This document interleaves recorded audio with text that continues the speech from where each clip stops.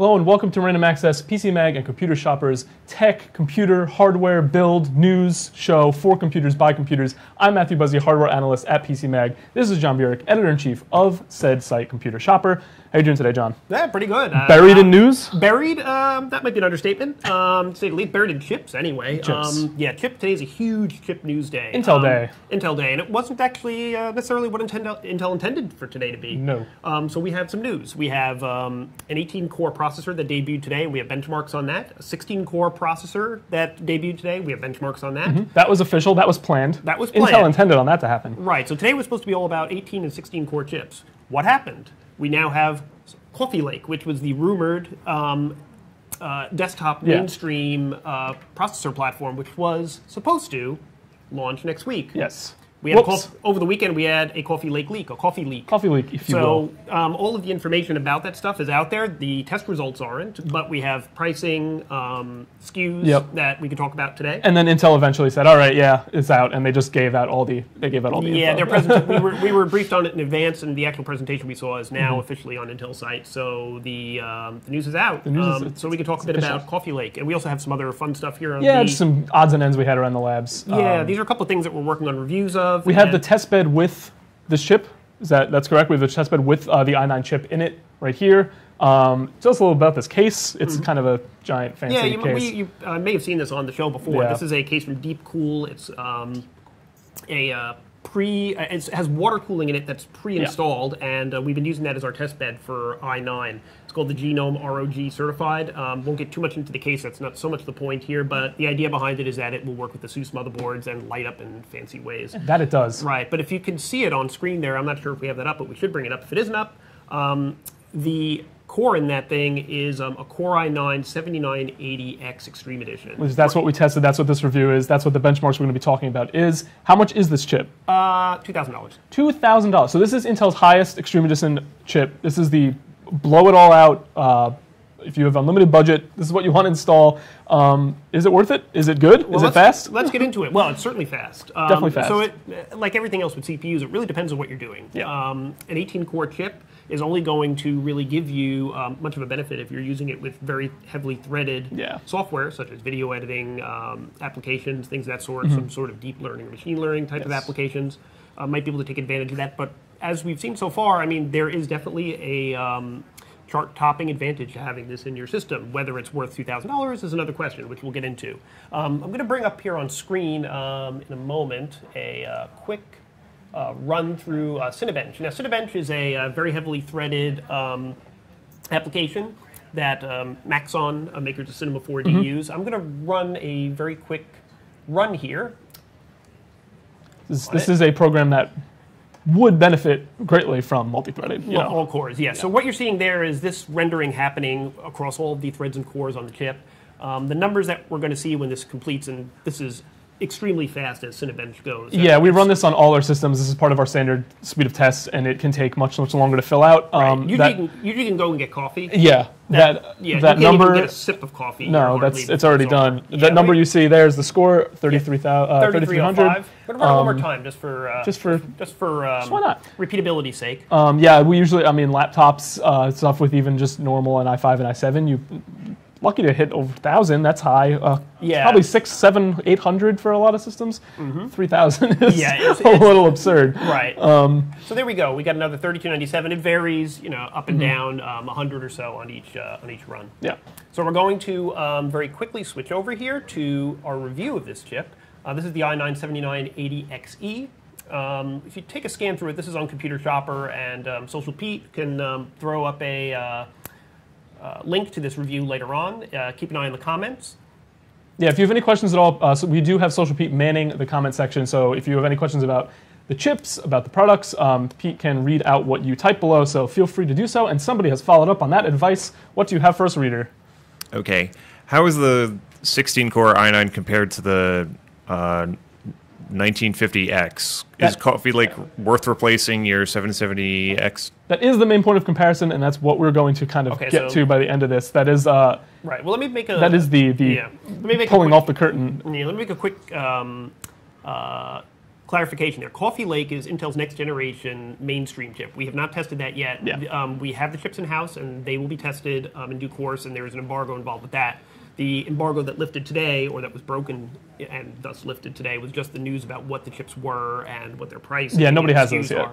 So what I'm going to assume is that this chip, the 7980XE, which is part of Intel's Core X line, that's their enthusiast line, how that compares to the 1950X and AMD's Threadripper, and that's what we were going to get to in some of these comparisons that we have here. Yeah, sorry if I misheard the Coffee Lake part. That is, the main comparison for this chip is we're talking about the i9 Extreme Edition chip. Right. The Threadripper chip that you mentioned is in fact the main point of comparison. So we'll see which one head-to-head and value-wise is better bang for your buck by these numbers. Yeah, so to reiterate again, Threadripper is AMD's high-end, Core X is Intel's high-end. What we're talking about here is Core X. Yeah. So if you take a quick peek here at this Cinebench chart, and you can bring that up on screen there, if you look over on the left, you see a 3377 score, which is roughly equivalent to what we got when we ran our real-time Cinebench there. AMD's Threadripper, 3000, and that's with all cores running. So you're looking at... and this Threadripper chip, again, is how much in comparison to this? Yeah, that's the thing, yeah. So it's a $999 chip, and that's in, AMD's high-end. It's half the price of this. So you're seeing, at least on this one test, and again, just one test, right. Approximately 10% improvement. If that's worth $1,000 to you? Right. That's a judgment you have to make, and depending on whether your time is money and how much money your time is worth. Right. So there's that.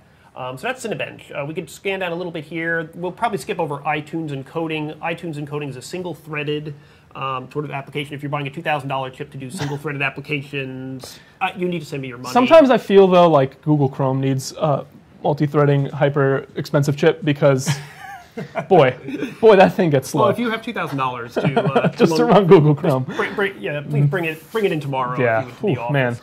Man.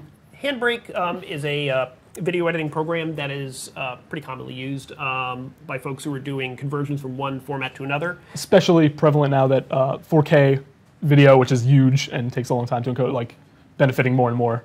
Obviously, originally HD and stuff was time-consuming as it was, but the huge 4K files that people are doing now. Right. So what we're doing in this test here is taking a large 4K file, which is about 12 minutes long, converting it to 1080p. What we're seeing here is a few seconds advantage for the Intel Core. Versus the Threadripper, but nothing huge. I mean, what could be happening here, and this will only sort of become evident when new versions of the Handbrake, for instance, come out, or new versions of some other programs come out, is whether the number of cores you sort of plateau at a certain point, and whether the scaling actually really gives you any benefit. Right. If any program out there is even making use of what you have. Yeah, because I mean, if you look at, for instance, like the Intel Core i7 7820X in this chart here, that's the third one over. It's about 6 minutes, and that's an 8-core chip. You're not seeing a 2x improvement on the 18-core chip, or more that you might expect just by having that many more cores. So there may be elements of the software itself that don't necessarily take advantage of cores in a one-to-one scaling fashion. So you do, of course, future-proof yourself as well, though. Well, there is that. Yeah, I mean, it's a. Let me move on to another thing here, Pavre, where we are. Doing some ray tracing, not a tremendous amount of advantage, but then again, when you're talking about tasks that take a minute, 5 seconds faster is proportionally actually kind of a lot. Yeah. That's a good percentage-wise. It's a good chunk of time. Right, but it's not twice. Anything close in terms of timing, like you would expect if you're spending twice as much money. Yeah. So there's a little wrinkle on that actually about it costing twice as much, which I'll get to in a minute. But just to scan down, there's always a caveat, isn't there? Yeah, Blender will skip over 7-zip file compression. This is a very heavily threaded application. You can see it here too. It's about, just doing mental math here, a little more than 10%, just like we saw in Cinebench. So. Consistent. Yeah, so bottom line across the test there, from what we've seen early on, and again, we haven't seen new versions of software that could actually take advantage of this much, this many cores.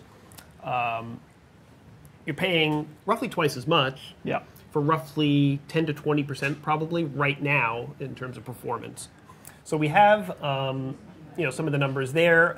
The thing to bear in mind is that, again, $999 for the Threadripper chip, $2,000 for the Intel chip, but there's supporting stuff around each of these chips. That right, you have to motherboards and other things you have to buy to make this work in your system, obviously. So does that change the outlook of the pricing at all? A little for bit. Intel's favor or against it? In Intel's favor, but not vastly. So the cheapest Intel motherboard you're going to find that works on this platform runs about $200 to $250.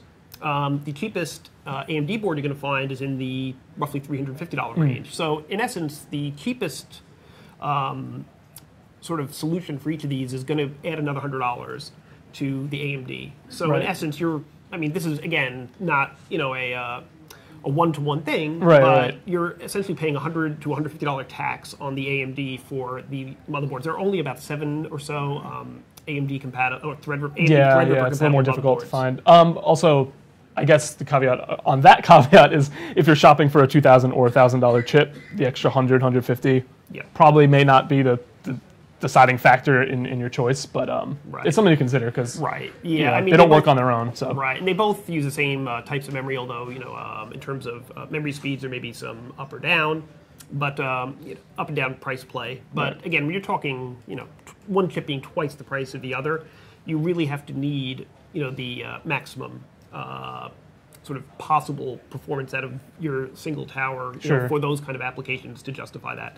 I mean, and not to give it too much short shrift, but I'm going to switch over on the screen here also to an i9-7960X, which is also debuted. This is a 16-core chip. Not quite 18, but not quite 18, but hey, we can all be 18 cores. No, we can't. This one is $1699. So if somehow that $2,000 chip was just too much, but hey, $1699. But 16, no, it's all right. It's a breeze. Yeah, there's that. So this chip was, I think in most of our tests, around 5 to 6% behind the 18 core.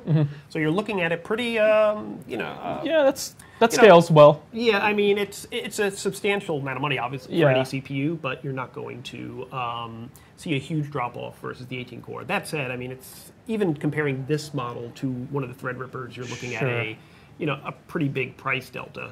So bottom line is if you're really interested in an extreme high-end multitasking system, where you're doing, say, video editing and streaming at the same time, or playing games and streaming at the same time, or rendering. Yeah, any one of those activities for the most part is not. Like gaming, I know people who think that would be the most intensive thing. It's really not. Like you arguably don't even need an i7 for gaming most of the time. So like going this high, if that's all you're going to do, don't do that. But if you're like a big streamer and you want to edit video and you're doing all this stuff alongside your games, different story. We have a question also. Okay. To clarify something for viewers, everything that we're talking about here right now is just for desktops, right? That is correct. Yes. They're not going to put these absurd chips in a laptop. Right. Yeah. Right now. It'd be great. Yeah. Right now on the AMD side, Ryzen, we're not seeing mobile versions of Ryzen yet. On the Intel side, there are, so it gets a little complicated. So the Coffee Lake thing that leaked today, there eventually will be mobile versions of that. But the if you just follow, like it's all just nested. Okay, his hand symbol's actually pretty I think much this is spot on, Yeah. There's chips based on Kaby Lake Refresh, which is what is being known as Kaby Lake R, that should be hitting the market pretty much any day now. We should be getting the first ones into the labs. But the deal with Kaby Lake R is it's not really on the same architectural level as the Coffee Lake stuff that's on desktop. Yeah, it's like a 0.5 iteration of the new stuff. Yeah, so there's disconnects within the mobile line, and there's also a disconnect between the mobile and the desktop. So yes, this is all strictly desktop. These are no. Yeah, these are like for workstations for stuff you'd edit video on, which people do on their laptops, obviously, but you're gonna get an i7 for that. If you're really gonna do it, it would be an astronomical price on a laptop also. Well, yeah, I think sort of if you're doing workstation type work on a laptop these days, you're probably going to buy like a Xeon workstation, a mobile Xeon workstation. That's sort of where things are at this point with a mobile processor, probably a mobile Quadro. Yeah. Yeah. So yeah, these are very much in a different world than the mobile stuff is now. That will change, but by that time, of course, these things will probably then the desktop stuff will be up. Yeah. Right. So yeah, you can never keep up truly. Yeah. So let's do a quick switch. All right, we have a question while you do so. We got someone asking about how many PCI Express lanes there are, and also can you explain what those are? That's a good question. Okay, yeah. So on that is actually a good point. Thank you for bringing that up. So on the Intel chips, the Core X line has variable PCI Express lanes depending on which Core X chip you're looking at. And basically, PCI Express lanes, to sort of summarize them in a nutshell, are the internal bandwidth paths that allow you to connect peripherals to the PCI Express bus. That might be video cards, SSDs, and the like. Yeah. Namely, people are mostly concerned for it with graphics cards normally. Whether you can put 1 or 2 in, use 2 in conjunction. So if your board only supports 1, you can't have like 2 GTX 1080s in your desktop. Well, the thing is, with the PCI Express lanes, there's 2 kinds of them as well. There's the on... to be more confusing. Because we're not getting deep enough here. There are the on-CPU lanes, and then there are the chipset lanes. So what we're talking about here strictly that vary are the CPU lanes, which are the ones that are typically associated, like I said, with video cards. Right. So with the AMD Threadripper stuff, all of the Threadripper chips support 64 lanes, regardless of the CPU, and that's the $1,000 CPU down to the $500 or $550 one. The Intels, as I mentioned, scale according to which Core X you're looking at. So the highest end ones, I believe, are 44, and they scale down into the 20s with the lowest end Core X's. Right. So you've got 44 lanes. If you could find a way to use up 44 lanes, more power to you. I mean, hey, yeah. I mean, I'm guessing if you're burning $2,000 or $1,700 on a chip, I mean, you can afford. You can afford, yeah, go for it. I mean, Right. more power to you, as you said. Right. Literally, more power to Yeah, you. but I think we've reached a point though. It's like suddenly we have all these PCI Express lanes, but now NVIDIA has deprecated SLI to just 2 cards. Yes. Just saw a piece this morning about how it's possible that AMD has deprecated their Crossfire branding and is not even calling it Crossfire with DirectX 12 anymore. So the idea being, since this stuff is going to become increasingly dependent on developers to implement, there's less and less reason to have the maximum possible number of PCI Express lanes. Gotcha. That said, if you're all about that, Threadripper's got 64. The throw some stuff in there. Yeah, the i9s, the 2 high-end i9s are 44, I believe. And you can put a lot of stuff on that. Yeah. A couple video cards, a whole bunch of PCI Express SSDs, and I think you're going to run out of money before you run out of lanes these days. Probably, yeah. Yeah, long story short, they allow you to add more peripherals. I mean, if to your anybody system. out there, has a real-world application that they use, that many lanes for and are pressed, please. Yeah, that actually something useful. It's not like frivolous. Because, you can always get more use out of it. But please, truly useful is... Yeah, please contact us in the comments or contact us offline. Yeah. We'd like to talk to you. Truly. All right, so in terms of Core X, that's where we're at. You can check out the reviews on Computer Shopper. Yeah, all these details are more in the full written reviews on Computer Shopper. Right, also sister site Extreme Tech, I believe, has a review of the 18-core chip for a different perspective and some different testing. If you want opinions on things.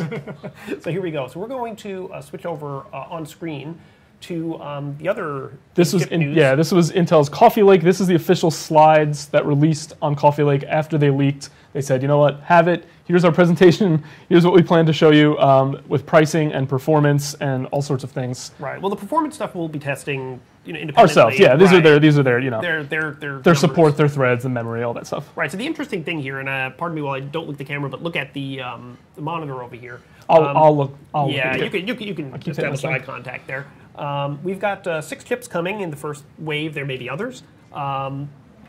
We've got 2 i7s, 2 i5s, and 2 i3s. The interesting thing is that there's a overclockable unlocked i3, which there was in the previous generation, at $168. The other interesting thing is a true 4-core i3 at $117, which is actually kind of interesting in that previous i3s were just dual core with multiple threads, and a lot of games now demand 4 cores. So that is a very interesting. It's interesting. It bumps up the kind of the floor further and further to. Right. The most budget stuff is really fast, honestly. Yeah, the low-end gaming space might get really interesting there because it's sort of... Couple that with a 1050 Ti, and you're talking probably like an $800, $900 great laptop. Yeah. So if you're looking at this chart to us, I mean, that's actually kind of the most interesting thing, is that $117 i3 8100 SKU, because you could do pure 4 cores for, around the price of the lowest end Ryzen chip, one of the Ryzen 3s, which were kind of interesting in that space. At the top end, no surprises there. You got an i7 8700K, which parallels the last how many generations of i7s. Yeah.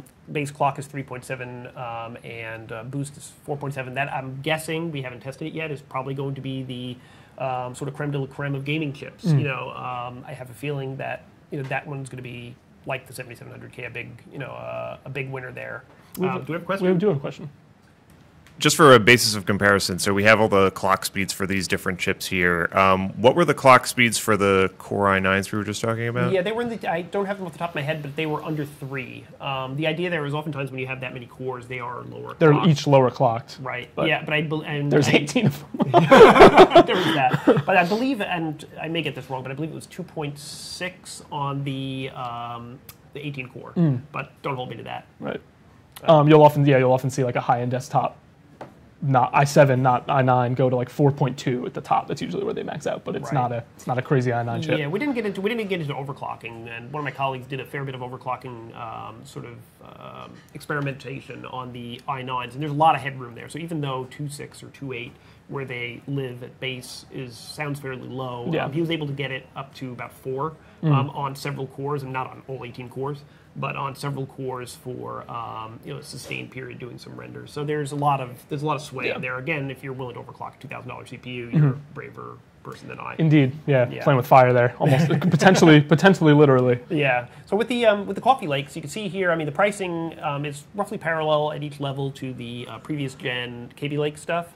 High end is at $360, which is around where we expect it to be. The big surprise, insofar as there's a surprise here, again, is the overclockable i3 at 168 and the true 4-core. The other thing I actually failed to point out here is, you might notice, the i5s and i7s are all 6-core. They're not 4-core. Again, up. Right. And if you're unclear, because there's the Extreme Edition chips, which are high-end chip. This is the whole new family. The whole new line is getting refreshed. So Intel it says 8th generation there. You've heard us say terms like Kaby Lake and Skylake. Those are if you're just beginner's course, I don't know who's watching. Those are like the refreshes. They they update nearly everything, and then that in turn causes laptop manufacturers and desktop manufacturers to release all new laptops with this whole new generation of chips in them. It gives you things like more power efficiency, better speeds, more cores. So this is the coming next generation of chips that'll roll out into nearly everything you see. Right, and the thing with these is you'll notice the thermals or the TDPs, the ratings for power consumption, are still fairly moderate for 6-core chips here. Looking also at the other sort of essential specs here, on the i7s and the i5s, you're seeing a uptick in memory support, memory speed support up to 2,666 megahertz on base, and probably be able to boost them up a little more if you want to go that route. But yeah, this is the line. We'll be taking a look at a couple of these chips over the next week. We've got them in a test bed right now, and actually can tease that we'll be building one of these for you on camera. And stay tuned, next week for that. Yeah. So that will be the next phase of Coffee Lake, apart from the Coffee Leak. The Coffee Leak, Stage 1, Coffee Leak. Stage 2, build it? Yep. Mm-hmm. Yeah, there is that. Yeah, we woke up this morning to find out about Coffee Leak, and it would happen basically over nothing like a middle of the night Intel leak to really get everyone going. On a Monday morning. Love it. Sure. So yeah, so that's where we're at with Coffee Lake Core X. If you have any other questions about it, please just throw them into the comments, and we're happy to backtrack onto that. In the meantime, we have a couple of other things here. Yeah, just some odds and ends. Switching from processors to graphics, because who doesn't love a good graphics card accessory? What is this box? I've been accidentally hitting into it for the duration of the show. It's a good thing we've tested it already. Yeah, Yeah, let's get a camera view on that. Maybe we could put it up where the Threadripper chip is there. Okay, great. Excellent. So what is this thing? Let's bring up a quick change here. Yeah. It's called the Aorus GTX 1070 gaming box. So this... and that it is. All right, so we have a review of it on Computer Shopper. This is an interesting product, and we'll probably bring it back on the show in a week or two when we have some time to do a little bit of live benchmarking on it. We're a little bit leery of doing that right now because it's interesting. Let's just put it that way. I feel like in tech terms, interesting usually not the biggest endorsement. Right, well, we can't take it out necessarily in this box. What this thing is an external graphics card, and it plugs in via Thunderbolt 3 and requires a laptop, or I mean, you could use a desktop, it's not much point, generally, and with a few exceptions, to basically run games or graphics accelerated applications where you don't have powerful graphics. Yeah, the idea is you're going to be able to buy and put a better card in this box than will be in probably most or the average laptop. So if you want to take your laptop on the go and do stuff like browsing on your train or on your commute or whatever, use it around your office, and you come home and your actual good graphics card is sitting here in this box. You plug it in to play games. Right. So one of the differentiating factors of this thing is that it actually comes with a card inside of it. So most of the boxes that you could buy are just a box with an empty slot inside. This one actually comes with a GTX 1070 card and is actually kind of small. So we don't actually have another one in stock here at the moment to show you, but the Razer makes one called the Core. They're all a bit larger. They're quite a bit larger. Yeah, if you were to put a full-size GTX 1080, for instance, in that, it would stick out probably a couple more inches from the front of it. Yeah. So there's that, right? Anyway, we did quite a bit of testing and troubleshooting with this. Tried it on a Toshiba laptop, which we have over here. I'll just wave it around a bit. Very thin Portage laptop. Not a gaming system, right? Not at all a gaming system. Yeah, but it does have Thunderbolt 3 ports on the edge. Plugged it into that, and after a firmware update to the box and a good bit of experimentation, we got it running. So pretty significant upticks in performance. And again, we'll probably bring this back on the show and do a little bit of live benchmarking on it in a future week. But if you want to find out about it for now, we've got a review and a shopper of it. Yeah, so it runs about $600. How much is the 1070 on its own? About $350. So $250 for the box. That's pretty much what the other boxes cost. Enables your laptop to be a gaming system. It's maybe worth a couple $100 extra to you. Yeah, so the key thing is your laptop needs to have a Thunderbolt 3 port, and there's a GTX 1070 already inside of the box there, so you sort of plug and go. Yeah. Then you are limited to a 1070 for the rest of time. Which is not the worst place to be. No, it's not. That said, though, future generations, if you can get a short card that outperforms a 1070, which presumably a couple of years from now might exist, you could swap it in there. You could. We opened it up. We tore it open. You can swap the card out. You can get in there. But that said, these are what are called eGPUs, external graphics cards, and there are other boxes out there that have bigger sort of dimensions and perhaps higher wattage power supplies. I'll have to do a comparison on the power supplies between the different eGPU boxes. That might enable a more power-hungry and bigger card in there. Gotcha. So yeah, but the idea here is you don't want to mess with any of that. You just want to buy a solution. Yeah, it's an option for you to have. Yeah, so I would keep an eye out online for both our review and for other reviews of this to see sort of compatibility with specific laptops. Sure. Because sometimes it requires a Thunderbolt 3 driver update depending on what the manufacturer has on there.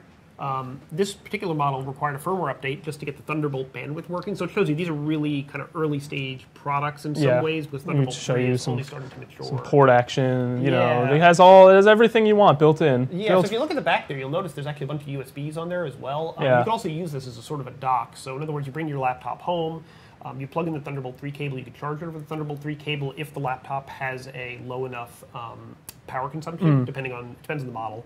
But you can also use it as sort of a docking solution. So you might keep your keyboard, mouse plugged in there. You can even keep a monitor plugged into this box. So you can kind of like a home setup. Yeah. Brought to you by Aorus. Aorus. Yeah. So who is Aorus? They're actually Gigabyte. They are Gigabyte. If you've used or bought Gigabyte laptops.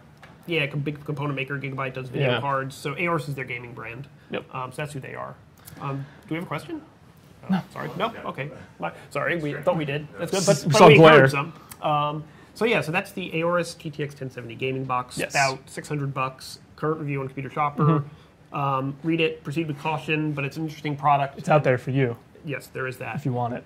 So speaking of gaming, that you don't have to actually do any sort of upgrading. Yes, this is quick stuff. I think we've had the Zephyrus on before, but this is just sort of another thing that's going around to keep an eye on. Max-Q laptops. NVIDIA's Max-Q technology is something that they're working with partner manufacturers with to get their high-end cards like the GTX 1070 and like the GTX 1080 into slimmer and slimmer systems. Traditionally, those came in bigger 17-inch hulking laptops, their best cards, and they'd like to change that. So they are offering things like this, this is the Asus ROG Zephyrus. This is the MSI Stealth Pro.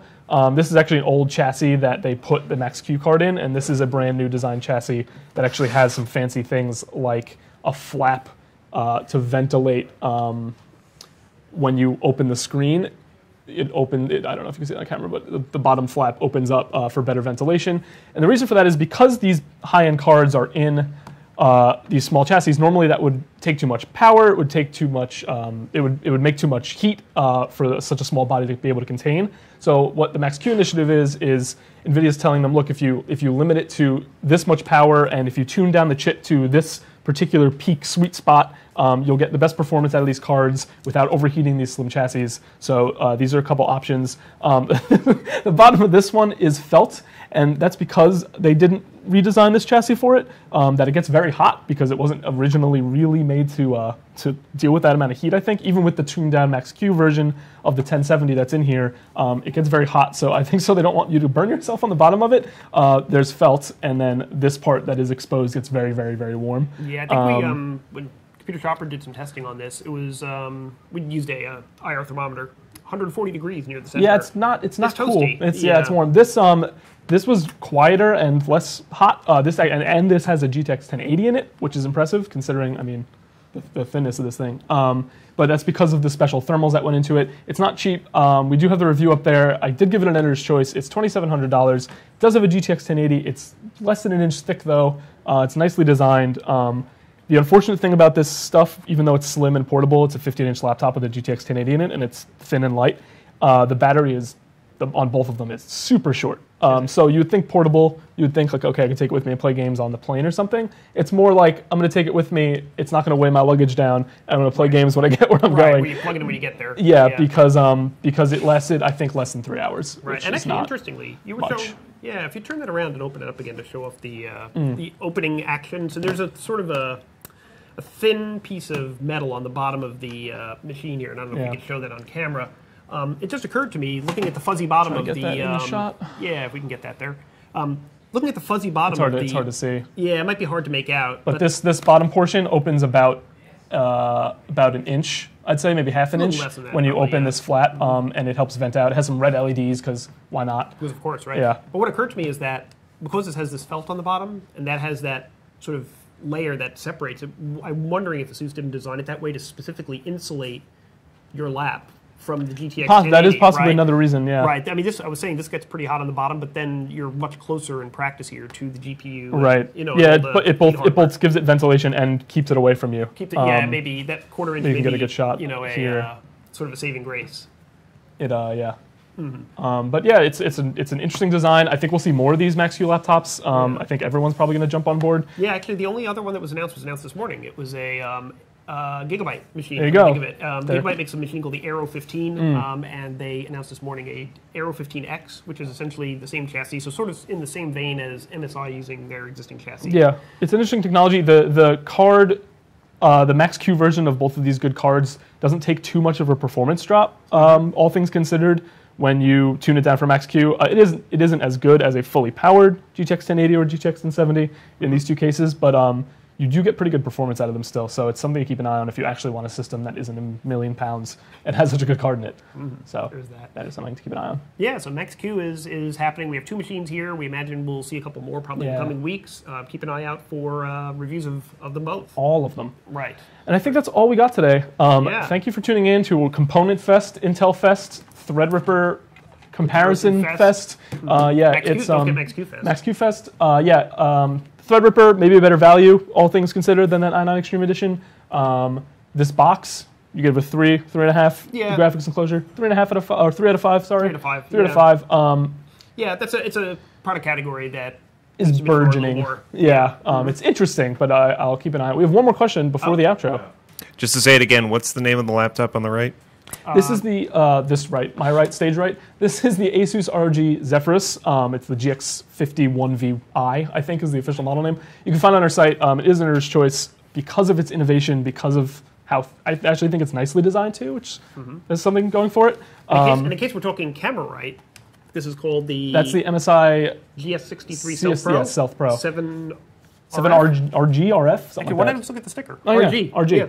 RG. Yeah, so MSI GS63 VR 7RG Stealth Pro. Yeah. Right. That one, again, is the one that's in the existing chassis. So there is a Stealth Pro out there that is not using the GTX. Whereas you see Asus kind of went a whole different route, moved this keyboard down onto the bottom to make room for all the ventilation up here. So this is fully designed from the ground up, knowing that this was a Max-Q system. So there's a lot of things they took into account to make that happen.